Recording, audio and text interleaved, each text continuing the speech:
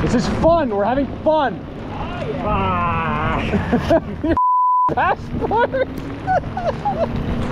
We'll bring some passport trackside. Oh my God. Hey.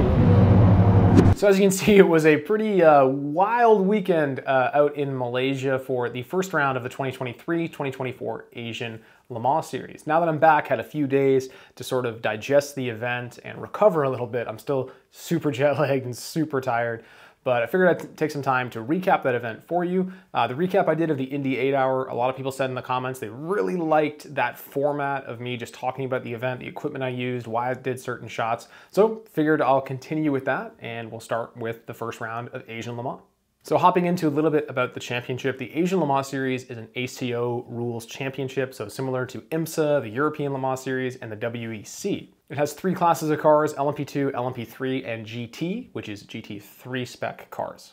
Now this championship is always very highly subscribed with a lot of entries because the champion of LMP2 and GT gets an entry into the following year's 24 Hours of Le Mans. Now this is a Pro-Am championship, meaning that every entry has to have at least one bronze rated or amateur driver in the lineup. Now this championship used to be in Asia. They do like a round in Thailand, a round in Australia, a round in Malaysia, and they'd move it around. But during the COVID-19 pandemic, they actually moved the championship to the United Arab Emirates with 2 races one weekend in Dubai and 2 races the following weekend in Abu Dhabi. That's how it was when I shot it earlier this season in February. They did that for 3 years, and now they decided to start slowly going back to Asia. Now it is more expensive to trek everyone all over Asia and freight the cars, and everyone, especially the team owners, loved when the championship was just in the UAE over those 10 days because it was so much more affordable to just send your crew on one trip, freight the cars one time, and have everything in basically 1 or 2 locations, like I said, with Dubai and Abu Dhabi.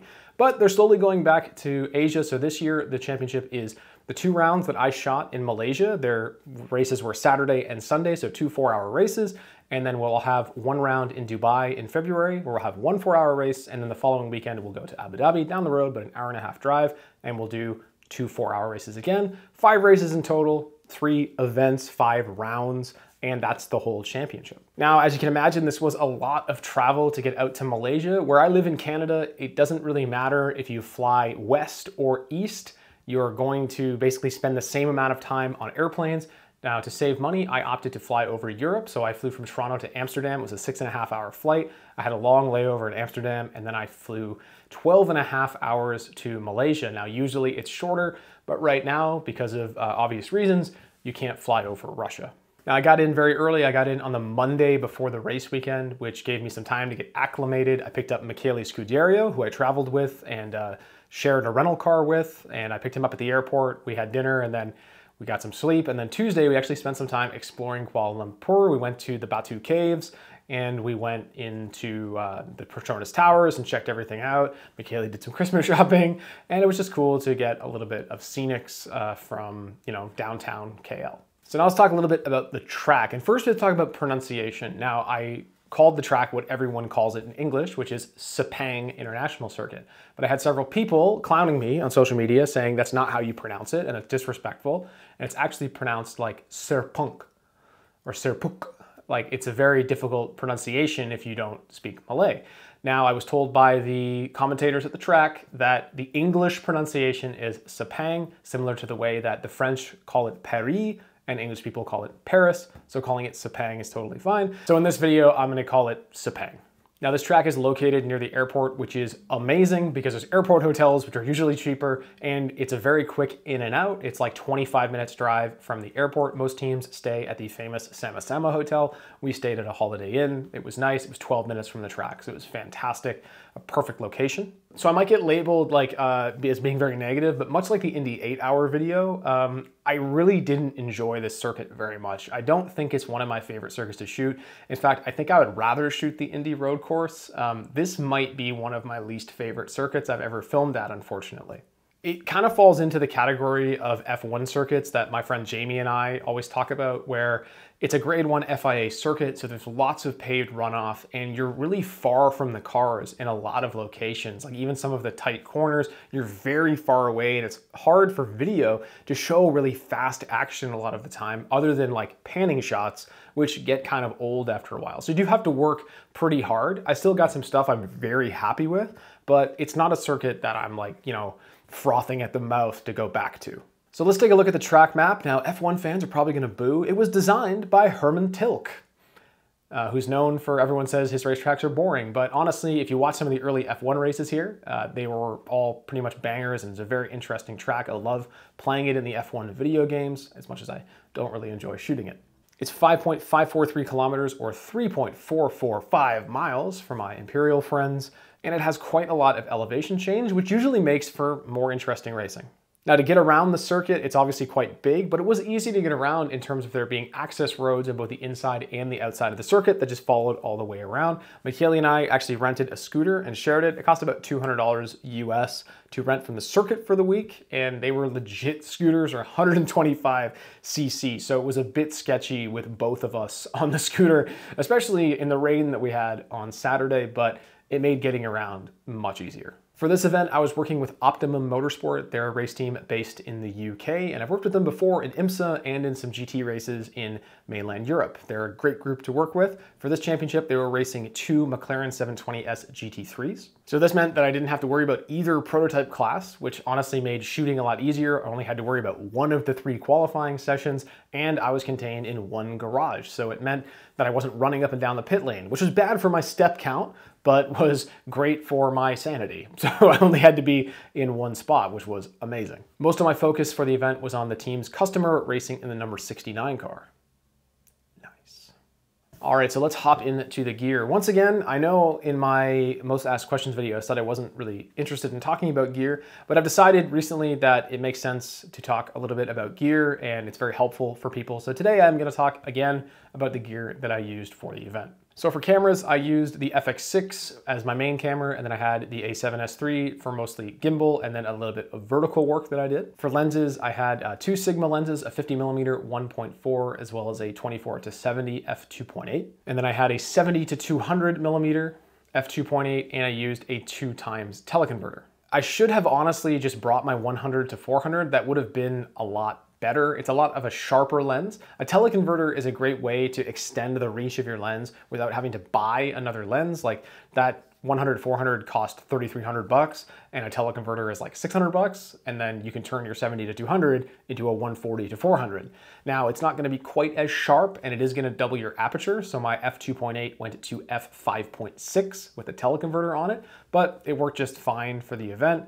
And in hindsight, yeah, I should have brought the 100-400, but the teleconverter worked just fine. Now I did take one special lens with me. I took the Helios 44-2, which is a vintage lens that was made in the former Soviet Union, and it's really become a meme in the videography community. It's become like everyone's secret lens, yet everybody has one. So it's not really a secret, and there's a joke where it's like, yeah, they say they use vintage lenses, but they just have the Helios, and everyone knows about it. So I used it. It was a modified version that kind of became like a cheater anamorphic, so it made some really interesting flares. I didn't use it that much because we didn't have any sessions at night, and we never really got any good light. There was never like a sunset or anything. The sessions ended too early, but I did end up using it on one piece of content, which you can see over on my Instagram. It's kind of like a cinematic, like real trending thing right now. I'm debating making an entire video about this lens because it is such an interesting lens that a lot of people like. So if you're interested in that, let me know in the comments.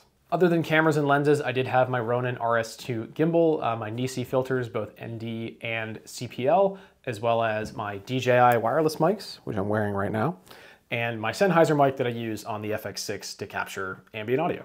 If you want to learn more about any of my gear, it is all linked in the description below. Now I mentioned this is the first round of the Asian Le Mans series, and that it was 2 races, one Saturday and one Sunday. For the purpose of today's recap, I'm just gonna talk about the race on the Sunday, or else this will be way too long, but let's still go through a little bit of the build-up and background leading into that race. So Wednesday was the first day we went to the track. It was just the usual setup day where you film the cars in the garage. There's some pit stop practice happening. There was a group photo, so we got a little bit of behind the scenes. We did a little bit of the track walk. Nothing super crazy. I actually didn't end up using a lot of what I shot on the Wednesday. The first on-track running was on Thursday. They had these 2 official test sessions. Now it was kind of weird because the first one was an hour and a half, and there was a 15-minute break, and then the second one started, and it was 2 hours. So it was kind of just one long session. But we got lots of content in both pit lane and trackside. I should also say Michele and I spent some time on Wednesday doing a recon on our scooter, just trying to planning out where we wanted to go and see, okay, what does this corner look like? What kind of shot can you get here? If you don't do that, if you don't take time ahead of the session to recon, you're really setting yourself up for failure. Because these sessions, as much as you think, oh, they're an hour and a half, they go by incredibly fast, especially if there's a red flag. This lap was also about 2 minutes for a GT car. So in an hour session, best case scenario, the car is going to come by 30 times, and you're never going to get a best case scenario. So reconning is always super important. I highly recommend you do that every time you get to a new racetrack. It's just like going on a site visit before you shoot a wedding. I should also say that during this recon, we saw an iguana or some kind of lizard. I assume it's an iguana, maybe like a monitor lizard, I don't know. But we saw it run across. Michele was like, whoa. He thought that was crazy. I was very excited, and I was determined to get one of these things on video during this week, and more on that later. On Friday, they had 2 more practices. There's another 3 hours of running, free practice 1, free practice 2, same kind of thing. There was an hour break.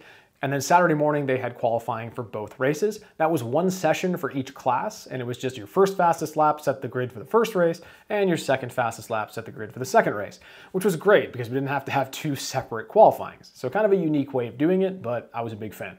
Race 1 on the Saturday went by fairly quickly. I got everything I needed, and we even got a heavy, like torrential downpour near the end of the race, which is terrible for the drivers, but great for us to get awesome shots like the ones that you see here. I only got 1 or 2 shots of my client cars, unfortunately, but I did get some bangers of the other cars. This actually led to a red flag as the rain got so heavy. We were getting absolutely pelted like you saw in the beginning of this video, and they ended up ending that race about 15 minutes early due to the red flag that came out. And now my feet are wet. Okay. Let's hop into the race on Sunday now. We rolled into the media center around 9 a.m. and got set up for the morning warm-up session at 10:30. It was a 15-minute session just for the cars to check on things, make sure everything was working. So we just hung out in the garage for that. Not really enough time to go trackside. Had the light been amazing, we would have gone trackside, but at 10:30 in the morning, it was just flat light, gray, not super interesting. So we went to the pit lane. Since we're talking about the pit lane, I should also mention that just like in the Indy 8-hour video, I had to wear a full fire suit and a helmet to be allowed in the pit lane, which was not fun in the Malaysia heat and humidity. And you actually also had to wear it if you wanted to go on the grid. More on that later. Following warm-up, we went down to the catering to grab a quick lunch. They actually had a full Italian crew with like a pizza oven and a pasta station. They were making pizzas. It was incredible. We ended up eating pizza like twice a day, every day, which is not good for your waistline, but there's no calories at the racetrack. So eat all the pizza you want. And before you could turn around twice, it was basically time to head to the grid. So as I mentioned earlier, you do have to be wearing a full fireproof suit to access the grid while the cars are still rolling. Apparently you might spontaneously combust or something, I don't know. But it was super hot, so wearing a fire suit was not a lot of fun. It was 36 degrees Celsius and 90% humidity, and the sun was shining, so it was treacherous conditions down on the grid before the start. I did get a few select shots down on the grid, but it was a very quick grid rock. It was 6 minutes from the time they let the VIPs on to the time they evacuated the grid. But I did have time to say hi to a few people and wish a few people luck. We hoofed it back to the media center to change out of our race suits and hop on the scooter to go to the final turn to shoot the start. Now, normally I would just wear my fire suit for the first part of the race so I can go straight to the pit lane, but it was just too hot and it was not going to make sense to wear it for that length of time. Michele had the idea to actually shoot the race start from the final turn rather than just go to turn 1 again, which we had done for race 1. I didn't really end up using this shot for any of my content because both my cars were like pretty far back on the grid, so a start shot wasn't really super important. You can really see what I mean in this shot, how far away you are at Sepang. This is at 400 millimeter and it's still it just doesn't look super exciting because you are so far away from the cars. I spent the next half hour or so shooting both wide and tight panning shots in this area of the circuit. It was nice because the cars go by on either side, so you're getting them like twice a lap and you can get a lot of shots in a short amount of time. I find that when I shoot these wider angles, I like to have like the tire barrier in the foreground, because with it whizzing by, it almost seems like everything's just moving a little bit faster, if that makes sense. Let me know in the comments if you agree. I think that anyway, so I like having something in the foreground. I dropped Michele off inside of turn 5 since he wanted to pan through the palm trees. I decided to go to the outside of 5 and grab a rear shot, which I ended up really liking. But of course, right as I got there, there was a safety car. And unlike photographers, I can't really shoot the cars under safety car because it's easy to tell on video that they're going slower. So I kind of just had to chill. But it was at this point that I got the shot that I had been dreaming of all weekend long. Ladies and gentlemen, we got him. Iguana Cam. His name is Jub Jub, by the way. All iguanas are named Jub Jub. At this point, I was also really starting to feel the heat. I had been chugging water and liquid IV all week to prepare for this event, but it was still a really tough slog. I keep myself in pretty good physical shape, but I was really suffering a bit. I ran out of water, but I was able to get some from some very kind marshals. I have to say, all the marshals at Sepang were super helpful and super polite. They just would hop up and were really interested in just helping you with whatever you needed. So props to the marshals at Sepang. After getting a few more shots, I headed back in to get changed and head to the pit lane for what ended up basically being the remainder of the race, basically the second half of the race. We had a lot of sessions all week, so I felt like I had a bucket load of trackside shots, and I just wasn't super inspired by the trackside locations, so I just prioritized shooting in the pit lane. I grabbed 2 more pit stops and driver changes. I got some really cool hero stuff, and I also got some mint burnouts. See folks, tire blankets are dumb. Just everyone should always be on cold tires. Let the driver's wheel spin. Like, think of the content. We also had time for a quick snack break. This back room in the garage was actually air conditioned, so it was amazing to just stand in there even for a few seconds. I decided to head back up to the media center to dump my memory cards and do a quick selection, and then it was time to head down to grab the garage celebration. Optimum's number 27 car ended up in P3. You'll notice here that I'm using the A7S III and I'm shooting vertical. Most of the stuff I was shooting of the 27 car was being delivered vertical, so I didn't need it for archived purposes. So I just decided to shoot the celebration completely vertical to make sure it was cropped properly. A lot of the time when you shoot like standard 16:9 and then try and crop it for vertical, it doesn't work that well. You don't get everyone in the frame that you want to. So I just decided, hey, let's just shoot it vertical, make sure we get the shot that we want. I also shot it at 50 frames per second, which is something I rarely do and I'm not a big fan of, but it just gave me the chance to convert it to slow motion if I wanted to. And if I found the motion blur didn't look right, I could add some in post. So let's talk about the podium. Now the podium, like most F1 spec tracks, was absolutely dreadful. They're designed so the fans can see the drivers, which is great. I love that the fans can be involved and they can see the drivers, but it's horrible for us shooting the podium. You can climb the starting tower to get a better shot, but of course this was crowded by Italian agency guys that had been camped there for 45 minutes, so I ended up having to shoot it from the ground. But luckily I was able to coach up the drivers before they went to the podium that when all was said and done, walk to the front of the podium, hold your trophies, and we'll get a group shot. So it was fine. It ended up working out. We then edited into the night, took a quick break to grab dinner at the catering again, more pizza, of course, and even some gelato to celebrate the end of the final race of the 2023 season for us. So kind of hit me right then. I was like, oh yeah, this is the last race I'm gonna shoot this year. I produced 2 short reels after the race. One was very simple, took about 5 minutes to edit. It was just some celebration shots for Optimum to post right away. Nothing crazy, not super cinematic, just emotions, people hugging really quick, and just sent that out. And then I also made a separate reel for the 69 car. Nice. If you want to watch that video with audio, you can go check it out on my Instagram page. After the race, I drove Michele to the airport and then got back to the hotel, hit the pillow, and was done. When it was all said and done, it was about a 14-hour day, so not a bad day at the racetrack. Although, like I said, not one of my favorite circuits to shoot. I'm sorry if it's your local track or it's one of your favorite circuits, but you have to remember, I rank circuits based on how they are to shoot and how they are to work at. And it was great working there. Media Center was nice, but it just wasn't very inspiring to shoot, so it ranks near the bottom of tracks that I've worked at. If I had to give the event a ranking, I would probably give it a 6 out of 10. It was all right, but overall it was a very meh week. We had a lot of track time, which led to a lot of overshooting, and honestly, by the halfway mark of the second race, I just started feeling lazy because I was just camped out in the pit lane and waiting for the next pit stop and thinking to myself, shouldn't I be shooting something? But I already had basically everything I needed. It was kind of weird, but honestly, it was kind of a little nice to have a less stressful race day. So that is my recap of the first round of the Asian Le Mans Series for 2023-2024. Please let me know in the comments below what you thought of the video, if you like the format and what I can do to improve it. I'm hoping to continue these videos into 2024, so your feedback is greatly appreciated. If you want to keep track of all of my travels and the different races I work and stuff I'm not able to do long form content on, be sure you're following me on social media. I'm very active on Instagram and TikTok especially, and the links are down in the description below. Finally, as I always say, likes, shares, and subscribes, they do go a really long way to help me make more of these videos, so I really appreciate that. We just hit 1,000 subscribers here on YouTube, so I'm hoping to continue and keep growing this channel just so I can share more of what I do with people. I know that I have a really cool job that a lot of people are interested in, so I love being able to share it with you and show you what it's like to do this.